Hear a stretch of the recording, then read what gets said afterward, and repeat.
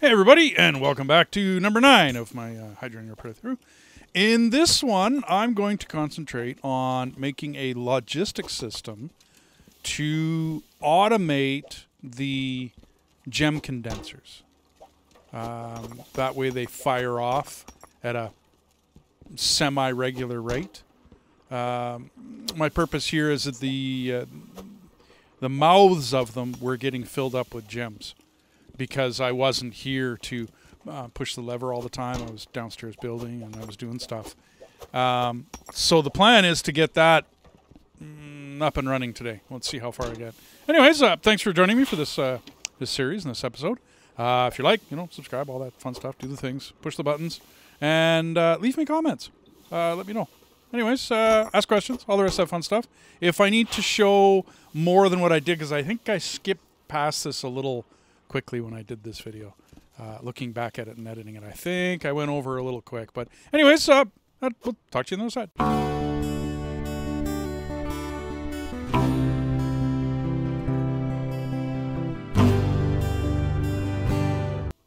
So my plan today is to put a logistic system on these gem condensers. In my mind, I throw this stuff together with barely some penciling on a napkin, as far as that goes. But my thinking is I need a counter. I'm not sure where I want to put it. I want it down here. I want it, yeah. I'm thinking right there. Where's my hammer? Okay.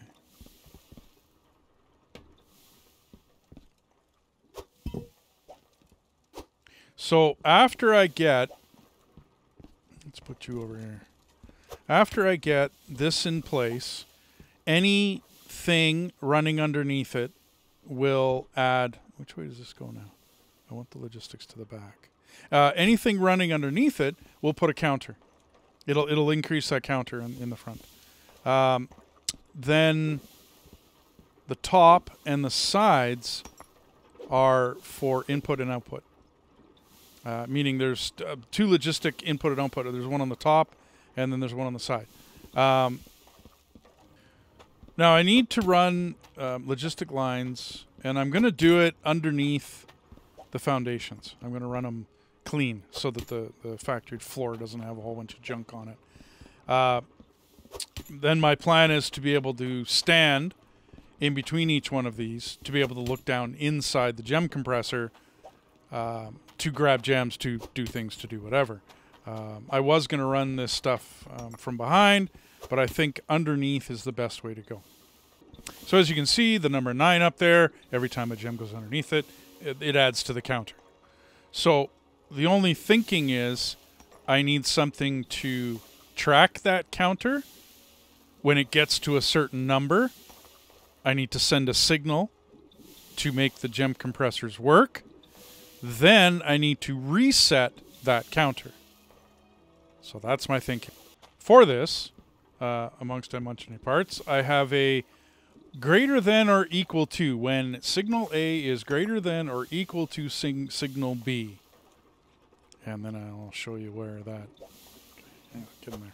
I'll show you how that pans out in the wash. I gotta do some figuring here. My plan is to run this stuff underneath. Now, one of the great things about Hydroneer is when you change your mind, which I do lots of, you can pull out stuff like foundations and parts and pieces won't fall down, which is nice. On one side, it's not realistic, but on the other side, it's really nice because then you can do this, and you can pull. You can pull foundations out, and things don't fall down, which is kind of nice. But my plan is to dig underneath these, dig a trench, and run it to this singular foundation that I have connecting. Oh, that's looking good. The singular foundation off to my left is connecting the farm and the kitchen, where I'm going to be creating a lot of food and whatnot, with there it is, with the farm area, and whatnot. And I was going to try to run it as 2 separate buildings with like a connecting corridor. I don't know. We'll see how that works out. Where's my rake? No? Wasn't this where I was? Oh, right. I was using it out here. There you are. Nope, not deep enough. I do love the rake. Thank you, Dev. It makes such clean lines and clean trenches. Oh. So now this is going to run down below. And then, if I can figure my... I don't know why that I struggle with that. I don't think there's any clear way of showing it. But anyway, I'm going to put a ramp or I don't know whether I can fit a stairway. I'm going to put a ramp on top of this logistic line on the side of each one of these.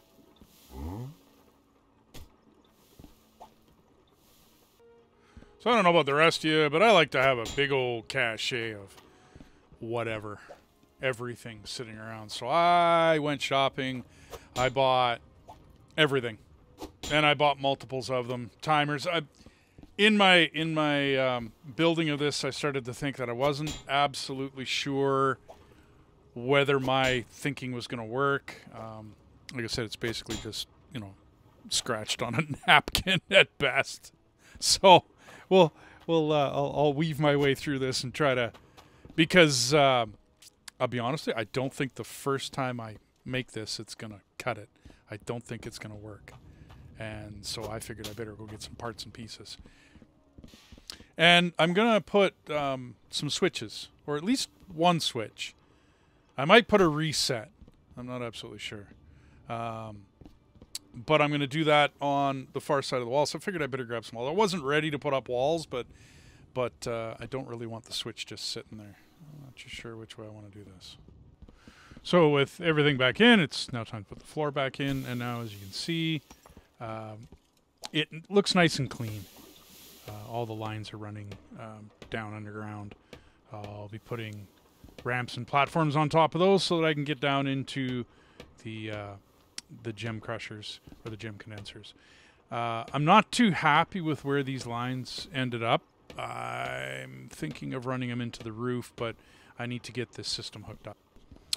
So if A is greater than or equal to B, so A will be the signal coming from the counter. B will be the signal I put in from a switch. Okay, wait. Or should I do it this way? Okay, I think I need a counter here just to tell me what's going on. Yeah, okay, it's working. I think I want to put this switch through the wall. Oops. I should have nailed that down.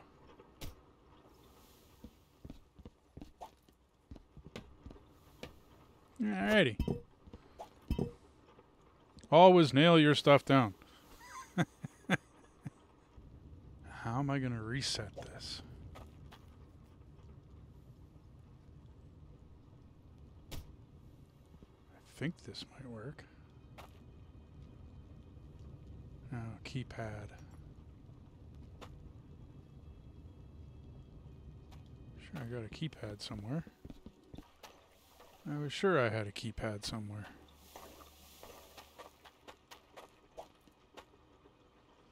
Okay, well this needs to go... logic can only travel in one direction. I gotta wait. I gotta put that up after. So I think I do need to turn this around. Oh, the other way. There we go. And this is why I want the logistic system to begin with, because I have to keep going back and redoing these and cleaning them up all the time. Well, what the... Why did that... Oh, because it's hooked up now. That was the next gem count. Ha ha! So I need a keypad for when to do it and a reset. That's not going to work. what if I pull this and put it... Yeah, that still doesn't stop them.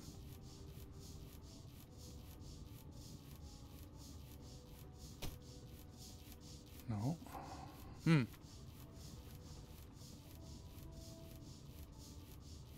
Troubleshooting your logistic system when you didn't come up with a plan. Okay.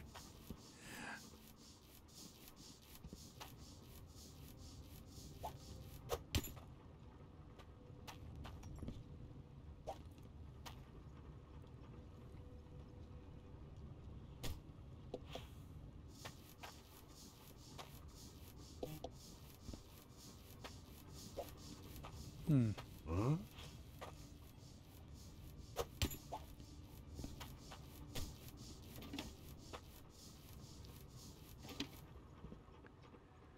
Okay, so that does it.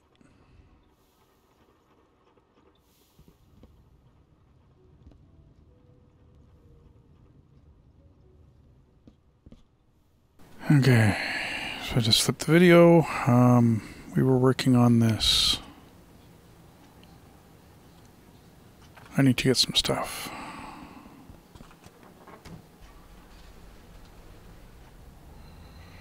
More stuff, more stuff, more stuff. So I don't normally show me going shopping, but I wanted to show you how you can get large amounts of iron. I didn't back up far enough with this one. But you back the truck up, and then you load the truck with whatever you need, right? It don't matter. And then, well, I could reach that, but I think I got everything. You can always jump back in the truck, and you can move the truck. Now, it doesn't work in all of the areas. And you do want to be a little closer than what I was. I guess I rolled away. But when you jump in the truck, and then you load. Dum, dum, dum, dum, dum, dum. And you load as much of whatever you need. Sometimes you got to go a little slow because it doesn't want to fall. You notice it has trouble falling once in a while if you go too quick. So, I mean, you're not able to go Speedy Gonzales on this, but it's a lot faster than grabbing it, putting it on the pad, and then picking it off the pad and putting it in the truck. This alleviates one step. Then you take your truck.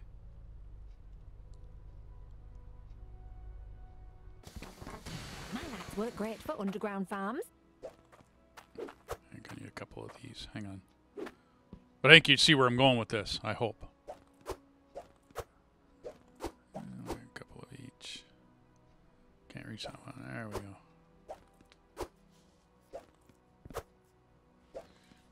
I like to have a large supply of logistics when I'm up on the money and I'm not struggling anymore.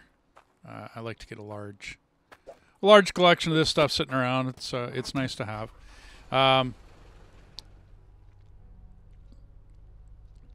Then you just take your whole entire truck and park it over top of the pad.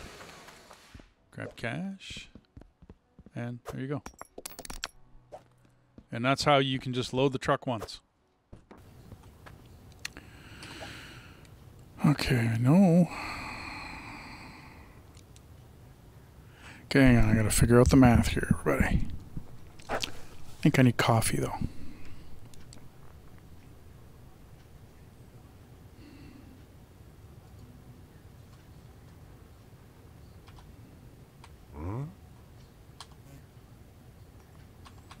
But I think it needs to go that way.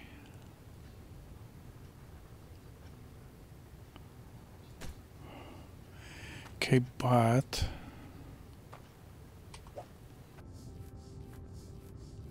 no.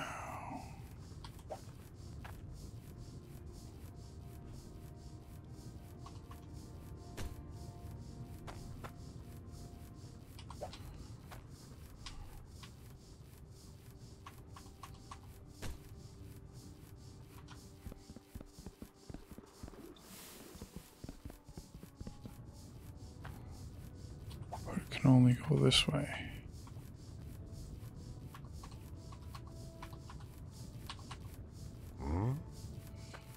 Why can't I put you on there?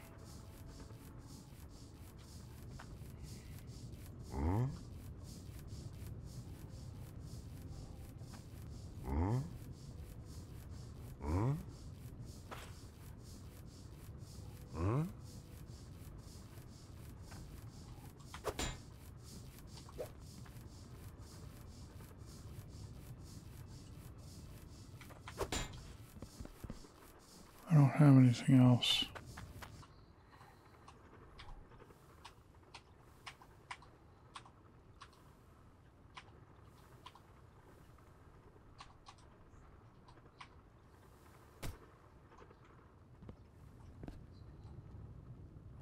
I think everything's hooked up. I chose 10, so when the counter goes to 10, it sends a signal. I think I got those two right.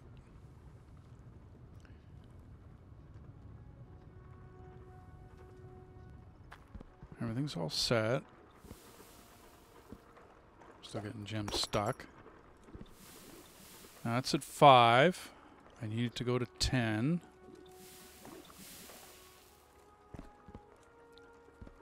Wonder if I throw the switch.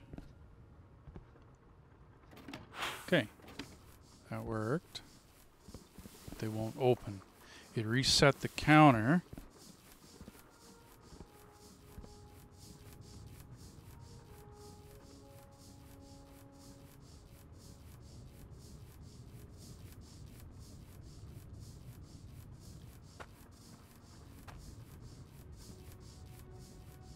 Sorry, everybody, I'm still wrapping my head around this. I need to get it to reset so that they open back up again afterwards. Maybe a timer? Or if I took that out and put it after to turn it into... Okay, well that can go there now.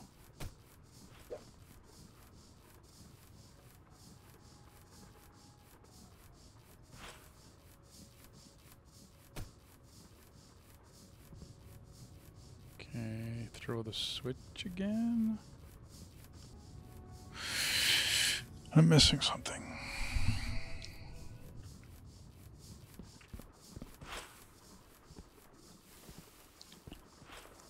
Huh.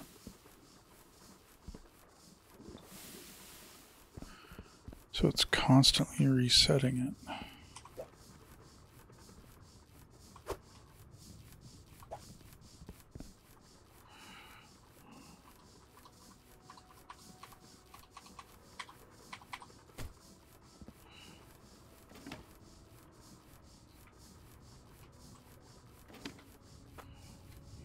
I don't want it to constantly reset. I want it to stop. Timer?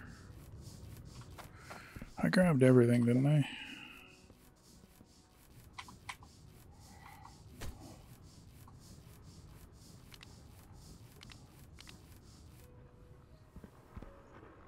Okay. Get rid of you.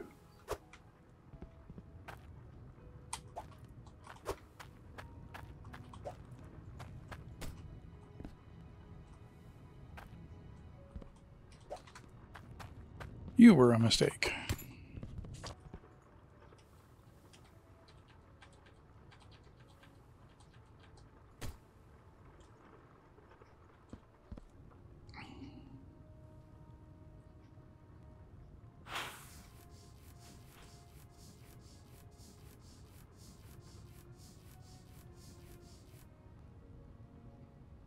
And it works. So for the rest of the video, I'm going to try to explain this. When I'm setting up a logic system, sometimes I will, I don't know, bull in a china shop my way through it. Sometimes we call it bobbing. Man with no arms, no legs, sits in the ocean, bobs around. In other words, I'll just kind of bullhead my way through it and try to figure it out. Now, part of the reason is if you read the descriptions of a lot of these, some are a little vague at times, like the logic gem compressor. Pass logic into it to turn it on. So is that a signal of 1 or is that a signal of 0? Is that a greater? It's a little vague. It's not. It does explain it. So anyways, this system starts with the logic counter. And the logic counter counts items passed through it, and then it sets up a count and it just starts to count. Now, the logic reading is on the side. In other words, I have one thing passed underneath me. I have 2, 3, 4, 5, 6, 7, and that will pass down this cable. that leads to the greater than, less than, which takes a look at the signal and is it greater than or less than what I have personally inputted into side B. Now, when side A and side B are equal, or if A is greater than or equal to, then that will send a signal down. Well, I got it facing up, but it's going to face it down and to the logic gem compressor, telling it to do its thing. At the same time, I send the same signal the other way through a T intersection, up through a logic, you might remember the connection on the back, a logic diode hook, okay, which only allows logic to pass one direction because I don't want the signal coming back. Then it goes through a validator hook, which only lets a logic value of 1 or greater because I don't want the 0 value coming out of the greater than or equal to T intersection. Then I put it through a logic flip hook. You don't always need this in logistic systems, but for this one, it was needed. I tried it a couple of different ways and it didn't work for me, so you got to be in the right order as well. The logic flip hook, it turns an incoming logic signal of 0 into 1 and anything bigger or equal to 1 into a 0. Now, I can't get a definitive description when I look stuff up for this game. Nothing against it's being worked on, but I don't know whether it's a 1 or a 0 that resets the counter. So, when the counter sends a signal to the greater than or equal to, when A equals B, it sends a signal down over to the gem compressor and over to the diode hook. That's the one with the arrow. From that diode hook, it goes to the validator hook. From the validator hook, it goes to the logic flip hook. Now, the first one, the arrow, that just means it can only go in one direction. So let's ignore the arrow for a second. The validator hook only lets a logic value pass if it is 1 or greater. Okay? Then it goes to the flip, meaning that a 0 will not be allowed to go through here. So when the greater than or equal to goes back to sending a 0 signal, which it will do, when the keypad B signal does not match the A signal. I hope I'm not losing too many people here. I could probably describe this a little better, but maybe I'll go back. Hang on. Okay, so and I wish I knew how to put a cursor on the screen. I know how to draw lines, obviously, but I wish I could put my cursor on the screen and do this. So, because I'm doing this post-edit, everybody. It's not like I thought this might be a better way. So, let me go back. Okay. So the counter counts up to 10. As soon as it hits 10, the signal coming from the counter equals the keypad. When that happens, it sends, I'm going to say that the greater than or equal to is sending a signal of 0 before those are equal, greater than or equal to. Then, once those are greater than or equal to, it will send a signal of 1. That 1 goes to the gem compressor. That tells it to go. That 1 also goes around to the diode hook. Doesn't really matter. All it's doing is making sure that things go up. Remember, that arrow is pointing up. You'll see it in the far left hand of the screen as well. So that just makes sure nothing come back.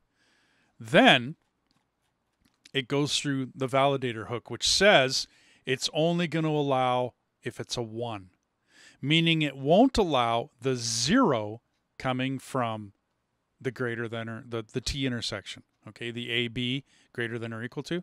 So it's only going to let a 1 pass. Okay, so we now have a 1 because the counter and the keypad are equal. So 1 gets sent up the line. It makes it past the, of course, diode hook, which just because it's going the right direction. Then it goes through the validator hook because it's, hey, we have a 1. Okay, let's let that pass. Then it goes to the flip hook, which is the 2 arrows pointing either direction. Turns an incoming logic of 0, which that's not what we have. We have a signal of 1. So it turns anything bigger or equal to 1 into a 0. That is the 0 that gets passed back to the counter. Once that counter gets a signal of 0, it resets the counter. Now, there's other logic systems that work relatively the same. I wish, some days I wish I was playing Factorio. I had quite the systems running in that. My only bobbing around in this is I don't play it enough. And I don't want to put anybody down for their game or their descriptions or their wiki pages or everything else, but a little better description as to what signal comes out of a greater than or equal to. Now, I'm saying it's a 0. And the only reason I'm saying that is because I got to give it a value when I'm making my description to you guys. Okay, so I got it. So I'm saying it's a 0. Am I absolutely definitively correct on that? I don't know. Because when I look up the description of the greater than, it says compares A is bigger than equal to B will output a logic value of 1 or 0. 1 or 0. Okay, well, hang on. Compares if A is bigger or equal to B will output a logic value of 1 or 0. So that, I don't know about you, but when I read that description, it doesn't say when A is bigger or equal to B, it will output 1. Otherwise, it will output a 0. You see, that's a way different description in my book.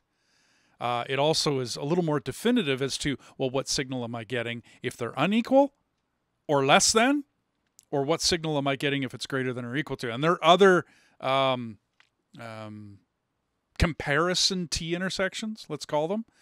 These are equivalent to statements, an and if, and then, what if, these different statements that are used in computer programming. Now, I'm not a programmer, but I do know what an if statement is, and basically what to do with it, obviously.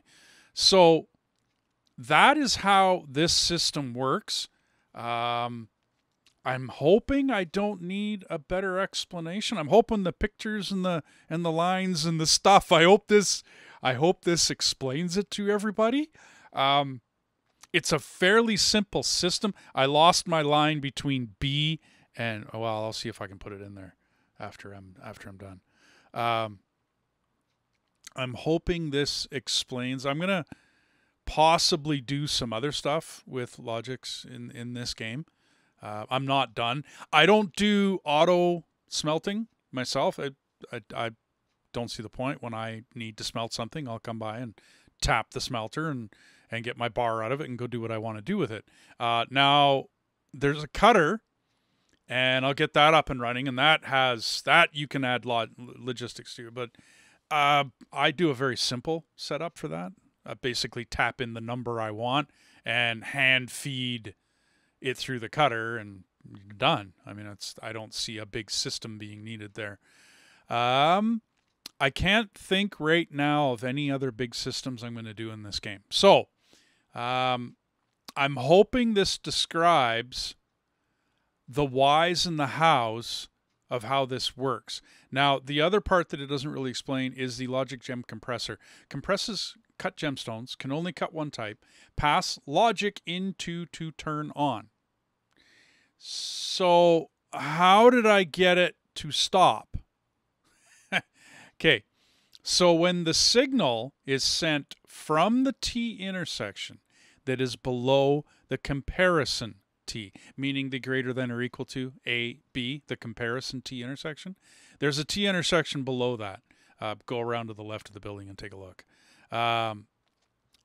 When that signal gets reset in the counter goes back to a 0. Now, here's why I'm guessing and why I'd like a little better description. I don't mean to bitch. I hate bitching at programmers. They are very busy people. And this is a minor thing, and it may or may not even be him. But the logic greater than, it's in the top of the screen. I've left it there this whole time. Compare if A is bigger or equal to B. There's others that are equal. There's others less than or equal. There's others that divide or plus or add. And there's all sorts of different fun stuff we can do in this game, which is awesome. It's great. But the description will output a logic value of 1 or 0. That, to me, does not describe it well enough to say that it's if, in this case, which is a greater than, in this case, if A is greater or equal to B, it will send a 1. Otherwise, it will be a 0. And this is kind of important when you're figuring out your logistics. So the counter gets to 10. 10 is now greater than or equal to B. That sends a signal of 1. It goes right below the comparison T intersection into a real T, just a basic logistics T. The signal goes to the right, down the red line, to the gem compressor. That is a signal of 1. That tells the gem compressor to turn on. Yep, it closes, it compresses all the gems inside of it. The other, the same signal gets T'd and goes off to the left. It goes up through the diode hook, it goes up through the validator hook, it goes up through the flip hook, and it goes to the counter. It resets it because it sends a signal of 0 to the counter. Once it sets a signal of 0 to the counter, I could send another signal to it. You could have other hooks along the way, and you could increase that signal and do something else with it. Okay, that is very possible. You could add a keypad to it if you really wanted to. I mean, there's lots of things you could do. How it would, who cares? That's other stuff. Once it sends that signal of 0 to the counter now sends a signal down to the greater than, the logic greater than. Okay. I'm going to call it the comparison T intersection. Once it sends that signal of less than and not equal to, it now changes the signal back to 0. Once that 0 goes down, hits the T intersection, goes to the right, and it resets the gem compressor because the gem compressor now has a signal of 0 coming to it. Well, it's still, the signal does hit the T intersection, and it does go over to the diode hook, which doesn't care about it because it's going the right direction. But the validator hook stops the 0, which is why the validator hook is there.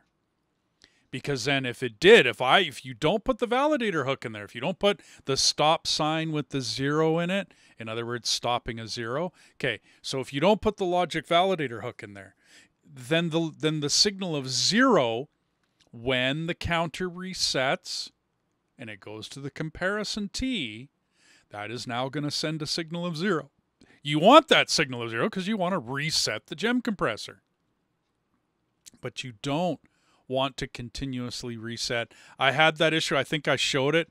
Post-edit here, I can't remember exactly what I showed because I'm too many things. Long day at work, and I'm hoping I'm doing a good job explaining this. I'm hoping this is getting some people that may or may not want to tackle logistics, to give them the confidence to tackle some logistics and not just copy me.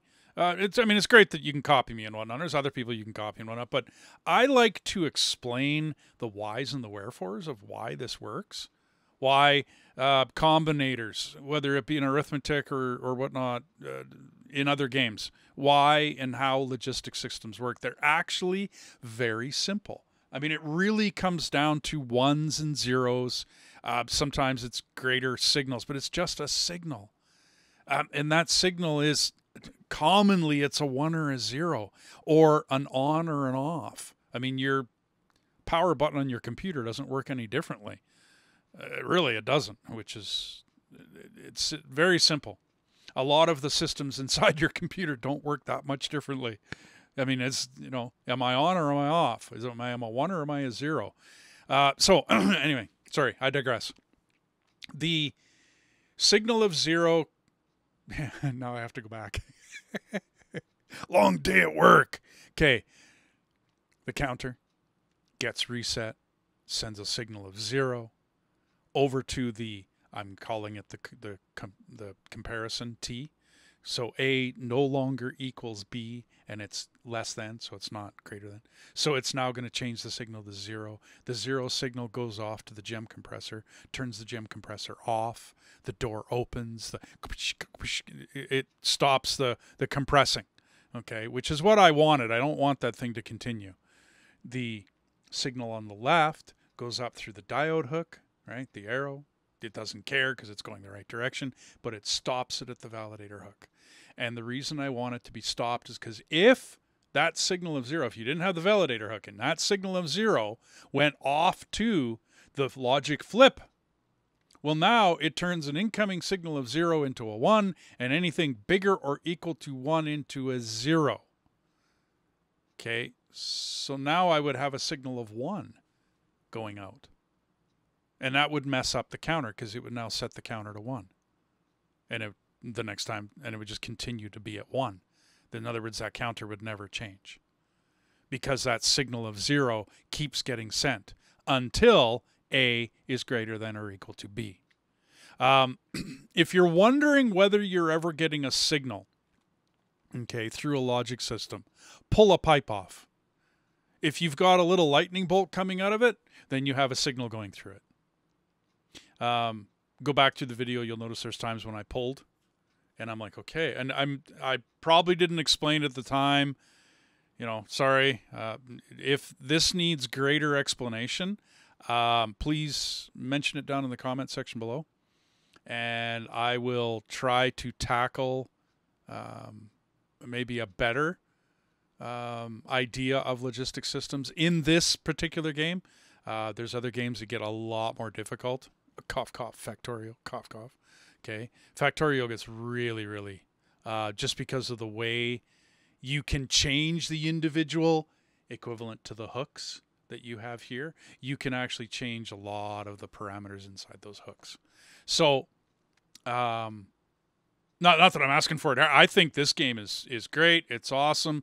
I like how they did it because it makes me think.